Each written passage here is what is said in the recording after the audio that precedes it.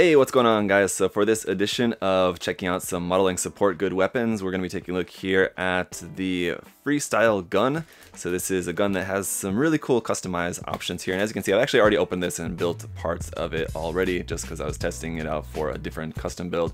But I wanted to do a video for this because it's a pretty cool gun with some nice options that I think you guys might be interested in maybe using with some of your gunpla kits, or of course frame arms kits, the 30-minute missions kits, whatever you might want to use this for. So let's just get it built up here, and then we can see how this looks with some different kits so you guys can see this in use, some examples there. So in this case, the instructions for this are just here on the back. Basically what we've got is just kind of the main SMG kind of type rifle here, but then we can use some different option parts for that. Like I said, I've already got some of this stuff put together, so I can just show that to you right away.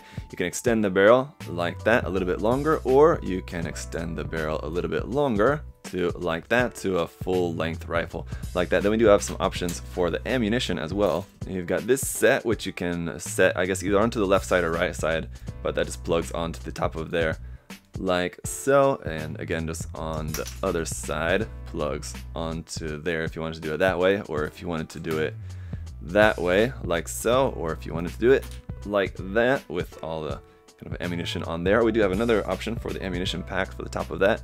Just cover that up with this here like that, which I think looks really good if you're just going to use this as an SMG like that, but again with the barrel extended like so, like that, and then the full extension going to be looking like that with that full extension on there. So it's a pretty cool looking weapon, I think you guys will agree. And the handle does look like it should be able to be used with a lot of high grade kits, maybe not the high grade kits which have a smaller size hand, but any larger size high grade kit. And then we have these other parts here which I've not yet put together. Alright, here we are. So there is the tank. It does have a seam line down the middle of that, so you will have to get rid of a little bit of seam on there. And then this part is the connector part, which will allow you to plug this onto wherever you want to plug that on the kit. You plug it just straight onto something like this here or there, and then this is our plastic tube here that will plug into here. Now I will note that it doesn't stay in there too well. It does kind of want to fall out, so probably just whenever you want to set this, just stick a little glue on that and just pop that in there, and then that'll be stuck there just fine. Now then the other end of that will plug into the top of the gun. Here you have another little part which will just plug onto here. Instead of a magazine, you'll plug this onto the top of there like that, and you can plug in the wire onto the top of there like so. Now honestly, not really much of a fan of that connection point, so pretty much what you could do with this is just cut off the peg on this side and then just kind of glue this onto anywhere. I'll probably just like end up gluing it onto the side of the rifle here where that circle is. But what that circle is actually for there on the side of the rifle is for this little connector part, which you can plug onto there on either the left or the right side, it doesn't matter. Just plug that onto there, and that will give you a hard point there of connecting this gun onto anywhere on the kit. If you want to store the kit onto the backpack or something, or onto the shoulder unit or something of a kit, you can use that connector piece for that. We do have a different connector piece as well, this one which again you can just plug onto anywhere onto your kits, and then this just slots into this hole up underneath the kind of back of the rifle here. I'll just plug into there, and then you can plug that onto your kit again wherever, just for storage. As I mentioned, we do also have this cap piece here for the top of that rifle. If you want to just cover that up without using either of the magazine attachments, you can just cover that up like so. And then this part here for the back of that, you do also have an option for that as well, just a standard one like this that doesn't have that extended height on it like that. So as you guys can see, we have a ton of different options of how you can build this out, and so this is why this is one of my favorites in the modeling support goods weapons, just because of how customizable it is just with everything that you get here with this. So it's a really great set. Now let's try it out on some kits and see how it's gonna look. So we'll take a look at a few different examples here. Obviously on a frame arms kit, this is not going to have any trouble. You can plug this onto all sorts of places there. Obviously it's got all sorts of hard points along the arms, the shoulders, the legs, and of course the backpack. So using these parts with frame arms is not going to be an issue at all, and of course it does look pretty cool. A little bit of painting of course will help the customized look, but I gotta say, definitely looks pretty awesome. And then with the frame arms girl go right here as well, of course not going to be having any issues here, although the hand holding the handle is a bit odd because the hand of the frame arms girl is like a little bit at an angle, but the handle for this weapon is pretty much kind of straight on, so in order to kind of hold the gun in like in a convincing position, it's a little bit awkward.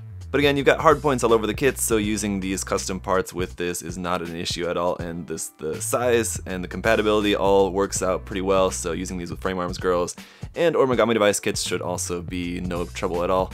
Now using these with Bandai kits is where it's gonna get a little bit trickier because they're not specifically really technically made for them. Now let's just say, for example, you wanted to use this as an optional sniper rifle for your master grade Gym Sniper 2. Now just first off, as you can see, the size is looking a little bit small. I mean, it's not that small, I mean, but as a long sniper rifle compared to the rifle that's included with the Gym Sniper 2, it's definitely shorter than that.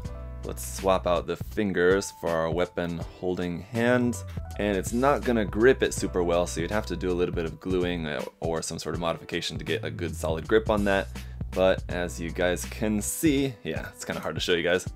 Just the general size of that is not too bad if you're using the full length rifle here. It looks pretty good with the Gym Sniper 2, so I'd say it works. But on a lot of 1/100 scale kits, this might be looking a little bit small, especially if you're using the smaller forms of it, like just the M.S.G, something like that. But it's not too bad. It's pretty close. I think it could work. Now, how about a high grade kit? So as we know, a lot of modern high grades have these hard points here in the back. So this tank should be able to plug here onto the back without any actual modification. So that fits into there, and it's definitely loose, so you will want to put some glue on that just to make sure that it stays in there, but just a little bit of glue and that can work on there pretty fine as long as you're using the same kind of peg hole here for the backpack or anywhere around else on the kit. But as for the hand, it's gonna be pretty tight. It's not really able to get on there. It's kind of on there, but it's definitely stretching out the hand a little bit. But just for the time being, it's on there. But you would definitely want to just shave down the handle just to make the handle a little bit thinner if you wanted to use this with a high grade.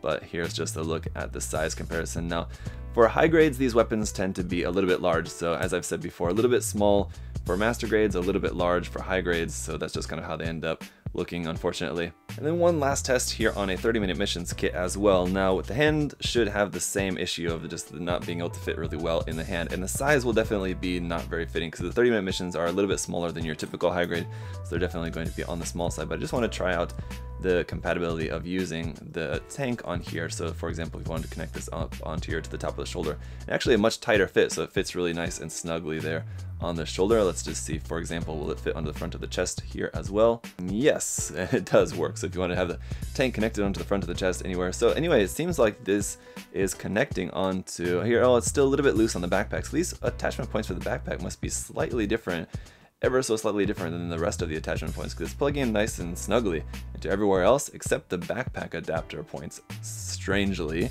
But yeah, it's loose there and it's tight everywhere else. But anyway, that is going to be it for this review of the Freestyle Gun. Like I said, I really like this. It's one of my favorites in the line, so definitely check it out if you're interested in getting a cool gun, specifically if, you know, for frame arms or frame arms girls, but you can make it work for other kits as well. I think if you want to use this for any gunplay kits, it would probably be best used with some of the smaller 1/100 scale kits, like the wing kits or maybe like the F90 variants, things like that. So that would be my recommendation for this, but of course you guys can get creative, make it work however you might see fit. That's it for the review, you guys. If you have any questions or comments, of course, feel free to leave those down below, and check the link down below to USA Gundam store, where we've got a ton of different frame arms stuff and obviously Bandai, but these modeling support goods weapons there as well, so you can check those out and save 10% off everything using the coupon code there, ZakuAurelius10.